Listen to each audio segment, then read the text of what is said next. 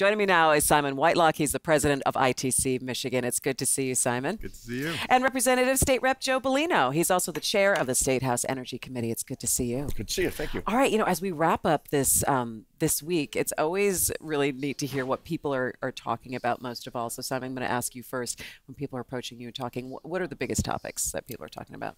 For me, it's infrastructure. You know, whether it's roads, water, schools, education, electricity.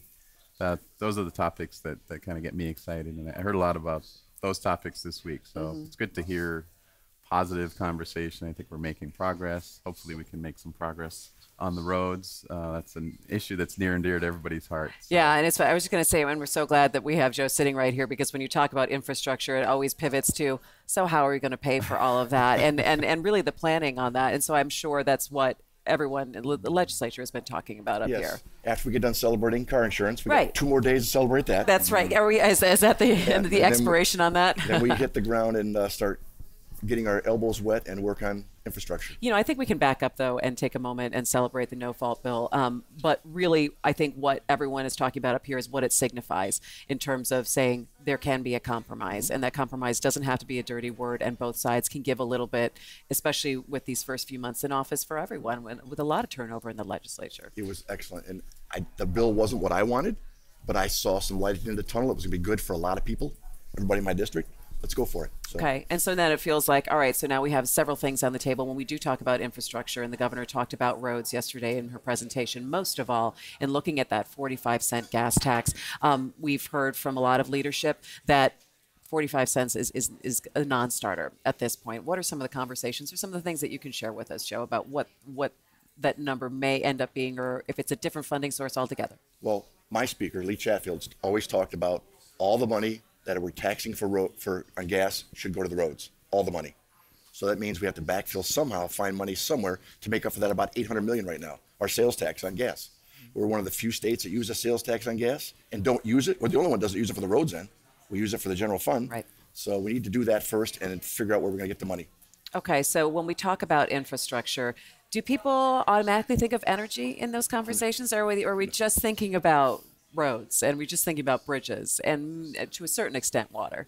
Yeah, I think energy is one of those things that we just sort of flip the light switch on and expect it to be there, and that we're fine with that as a company. That we understand that's our job, and we take it seriously to make sure that the lights come on when we flip the switch. And I think from my perspective, we're at a very exciting point in history in terms of energy.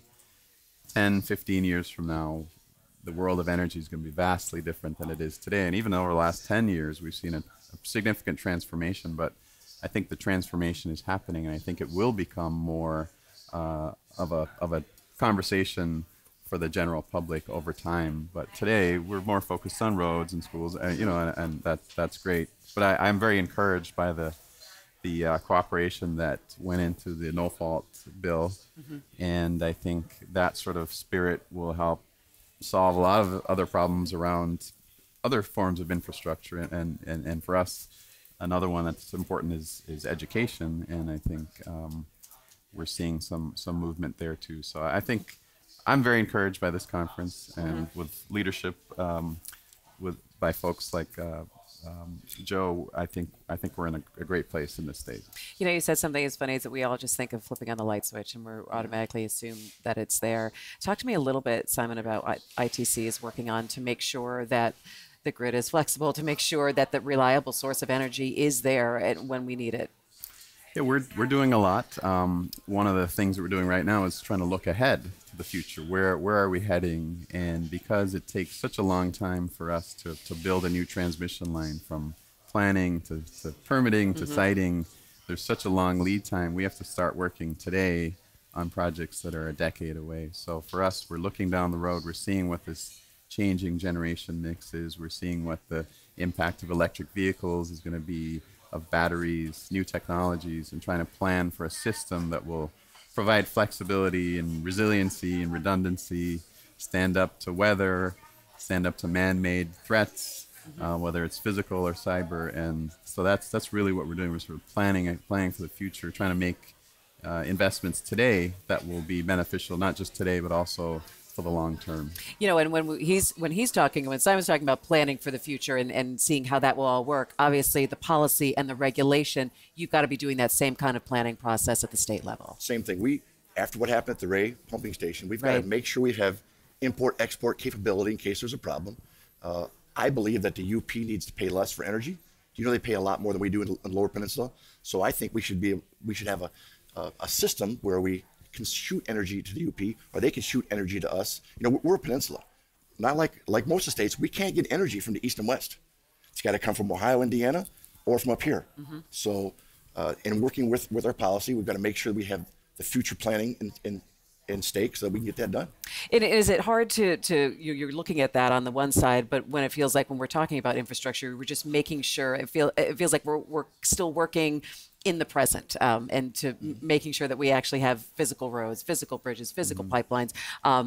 Do you find that it's a tough track to be, say, we're working here, but we still have to devote a lot of time to looking to the future? Sure. You just have to have plans. The Energy Committee last term, we did a few days on EV charging. What's our future? What's it going to be like? Where are they going to be? We have very little in Michigan now. Well, now, with a rate case come down from DTE and consumers, we're going to get $23 million put into charging stations all over the state, and that's just a start. That's just a speck of the iceberg. I imagine in the next 5 years we'll spend $100 million on EV charging because it's happening. Simon, talk to me a little bit about renewable energy when people are looking at maybe greener sources of energy. How do you keep up with that demand, and what are some of the projects in the future that we can look forward to, and the way we're getting our energy and how that's changing? Yes, renewables are, right now, they are basically the entire queue that's lined up to interconnect to the grid is renewables. And 10 years ago, that wasn't the case. So we've seen a huge increase in wind generation in the state, and now we're seeing a lot more solar energy that's lining up to come online. So I think it's shifting from wind to solar a little bit, and you don't think of solar so much when you think of Michigan, but it's actually now very economical, and that the economics are driving the shift to replace the existing coal plants that are old and environmentally not as friendly with these renewables. But with the renewables comes a challenge of intermittency. They don't, the sun shines when it wants to, and the wind blows on and off. So we have to be able to make sure that we have the flexibility to move power across the state or even across state lines as needed to deal with that intermittent nature of the renewables. But the renewables are coming, and it's not just policy. It's economics. It's the customer is demanding it, and I think that change is here, and we see it across the country. It's nothing unique to Michigan. This is a nationwide. It's a global trend, and we just see that continuing more and more into the future. And then, how does that change what you consider, Joe? Well, we've got to make sure we have policies in place where they can invest hundreds of $1 million, like the Thumb. We have all the windmills in the Thumb. They had to invest hundreds and hundreds of $millions to get transmission, get that power down to Detroit area and down to other parts of the state. So we've got to make sure we have policies in place to make it economical to do that, because we're going to have solar fields all over the state. And unlike having 7 power plants, we're going to have 25, 30 solar fields. We've got to get that power to people. So transmission is key. Do you think, and I'm going to kind of wrap up as we're running a little bit out of time here, but do you think that we have our priorities straight in the state of Michigan right now? I mean, as we're looking forward to, are we concentrating on the issues, the important issues now that you think that we need to? And I'm going to start with you, Joe. Yes, I think we are. I think we have to look at this with common sense, with engineering in stake. We can't be all solar, all wind tomorrow. There's no way it can happen. We don't have battery storage. There's so many things that'll happen. Like Simon said, next 15, 20 years, it'll make energy turn on its head, but we'll still have energy, because all we think as consumers is that we flip the switch and it comes on. Except for that little incident 16 years ago, we all had power when we flip the switch on, unless there's a storm. So we've got to keep that trend going. Simon, the last word on this? Yeah, I'm excited. It's an exciting time. I think we are focused on the right things, and I'm hopefully optimistic for the future. So. All right, Simon Whitelocke and State Rep Joe Bellino. It's good to have you both here, and enjoy your ride home from Mackinac. We'll see you soon. We'll be right back. Stay with us.